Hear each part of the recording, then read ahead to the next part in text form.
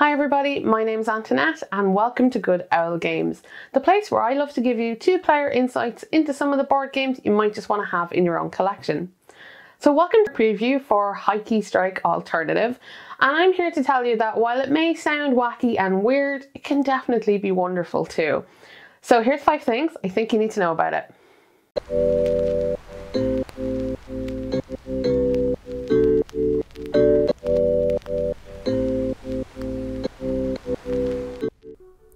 Heiki Strike Alternative is a two-player card game in which you play as World War II Axis and Allied forces, who are dueling for control of battlefields using weapons from your deck, all of which happen to be women. You use action points on your turn to place cards in zones, while also activating card abilities and meeting zone requirements to become victorious. Can you claim 3 battlefields for victory before you empty your deck for the 3rd time and the game ends? Thing 1. What's this game all about? Well, with a name like Heiki Strike Alternative, you could be forgiven for assuming that this is either an anime show or a manga that you could read, and the truth is it's neither. In fact, I'm a little bit disappointed by this because I think it would have made for a really interesting kind of setting and world building. But what the game is about is essentially you versus your opponent recreating kind of World War II battles. So you'll be playing with cards from your hands that are planes, artillery, naval vessels, but here's the twist, all of which are women dressed as weapons. And how the game kind of describes this is that these Heiki, as they call themselves, have mysteriously appeared in kind of these spirits have become weapons and they want to recreate old battles, and it's up to you to stop them by having them fight each other on the field. Yeah, so the game has this kind of interesting idea, but it's not really followed through anywhere else in the game. I would have liked to have learned more about this or have this setting matter as you played, but it really doesn't. There are some cool heroes and characters in here, and if you are a fan of kind of weaponry and stuff, you'll spot all of your favourites, which I think is kind of nice. But overall, yeah, theme, it's not really strong here. This feels far more like an abstract strategy game. Now, similar titles to this, however, I can't help but be reminded of Smash Up, the game in which you will play cards on particular zones till somebody has enough points to win, and this game follows that strategy very lovingly, but at 2 players. Thing 2, what kind of actions are you going to be performing on your turn? Well, Heiki Strike Alternative is a 2-player card game in which you are dueling against your opponent, you're fighting over these zones in the board, and the first person to win 3 of them emerges victorious. So what happens is that you'll place either the Axis or the Allies, and they have their own unique deck of cards. And you'll start with 3 action points, and these control kind of everything you're going to do with your deck. So you can use action points to play the cards in your hand. They'll have a variety of different costs. Some cards will want more than action points. They'll want like a tactical point, which means you can discard 2 cards from the top of your deck into your discard pile to get that tactical point.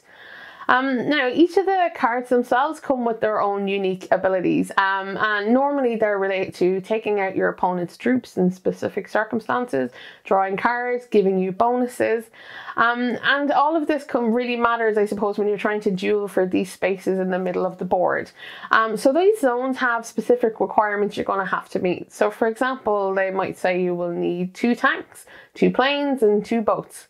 What that means is you need to be able to have enough of those troops and hold that zone for an entire round before you can claim it. So you can see why all this removing of troops and stuff is important so that, you know, you can stay ahead. The other thing to note is that there are 2 other zones to fight over, and this is air superiority and sea superiority. And you don't win either of these, they just give you a bonus if you have it, so they're kind of good to get as well.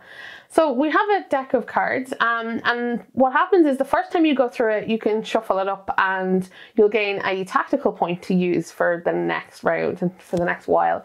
And if you go through your deck again, you'll get an additional action point. So the further you go, the more stuff you get. However, the next time you go through your deck, the game will end. So you need to be careful, I suppose, about how many cards you're getting rid of versus how many cards you're trying to draw. Overall, this is a very straightforward and easy game to pick up, and it's got a lot of back and forth to it. Thing 3 on the table. So yeah, I think this is the game people are going to ask you questions about when it's all set up, simply because it looks so unusual. But the good news is it doesn't take up much space on the table, and it's quick to set up and tear down. For 2 of us, it takes about 90 minutes to play, and the rulebook for this one is really good. There wasn't a question I had that the rulebook couldn't answer for me, so bravo for good rulebooks. Replayability wise, well, I think this is the game that will reward repeat plays. As you get to know the cards better, you can interact better with your opponent. I have a prototype and I have the Axis and Allies deck, but the back of the box does seem to imply that you'll be able to build your own deck and that perhaps there might be other decks added in future. So that will add some more to the gameplay too. Thing 4, how does this game look and feel? So I have a prototype copy, so nothing is entirely fixed in stone yet, but I do think the big aesthetic part of this game that will definitely be derisive is, of course, this art. And this is simply this idea of women as weapons. And on the one hand, you might think about that as a concept and think that's kind of cool. But then when you draw a card and it's a girl dressed as a panzer tank, it's a different thing entirely, I think. For me personally, I was a little dubious about the art when I started, but as you play the game, it's done in a very light-hearted and fun kind of way. Like some of the girls have motivational quotes and things as well that I found hilarious, and it just got to the point that I had to laugh at what I was drawing just because it's so absurd. And so yeah, I didn't mind the art as much as I thought I would, to be fair to it. Now, component quality wise, well, there's not much here, but the cards that are here are very nice. Those zones that are made are nice as well. If anything, it's all just in a slightly too big box.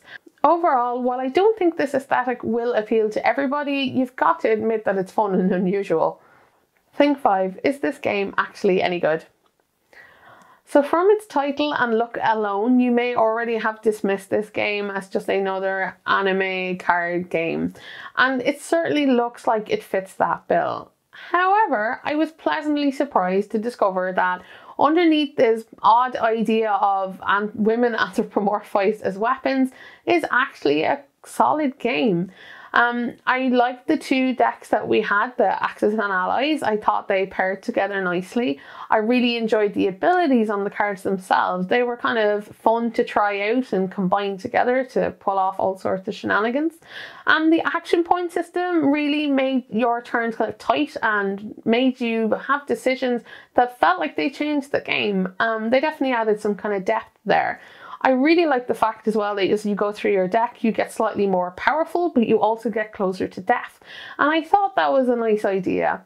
So as much and all as I like all of this, this really is just a 1v1 game at the end of the day. You really are playing your opponent. However, I think the tools you've been given here to duke it out with your enemy is fun and interesting to play. Now, the art here is what either will sell or shame this game for you. And, you know, that's a decision you're just going to have to make for yourself. For me, I kind of liked it in the end. I find it kind of cheery and funny, and there were far less panty shots than I was anticipating.